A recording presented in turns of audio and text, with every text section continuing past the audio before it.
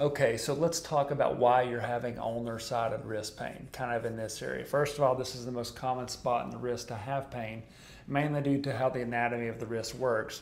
So your radius on this other side, if your wrist is functioning like normal, is supposed to bear approximately 80% of the load, and the ulna bears 20% of the load. Great, so you would think, okay, well then why would my pain not be over here then, since that's where all the load is going? Well, this spot does more than just bear weight. It also stabilizes. So let me explain this to you. So your radius and ulna are connected, and your radius rotates around your ulna. Your ulna is relatively fixed in place. And as you rotate your forearm, there's something called your TFCC, and there's all kinds of little ligaments that are connecting that radius to the ulna, and that spot is being under stress and strain as you rotate your forearm.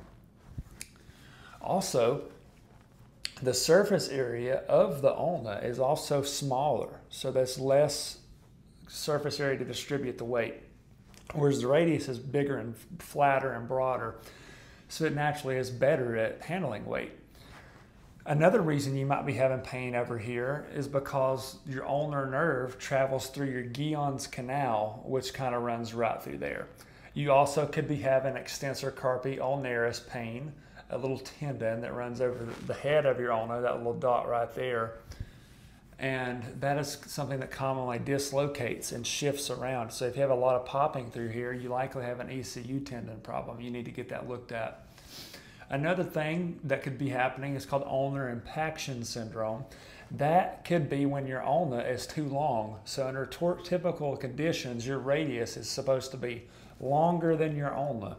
If your radius and ulna are the same length, or the ulna is even a little bit further than the radius, then you have ulnar impaction syndrome. Then your ulna is carrying maybe 40% of the load, 50%, 60%, and obviously it's not designed for that, so that is going to cause a lot more wrist pain. Those are some of the most common reasons you're having ulnar-sided wrist pain. If any of those sound concerning to you, you might want to go to a local orthopedic and get it looked at.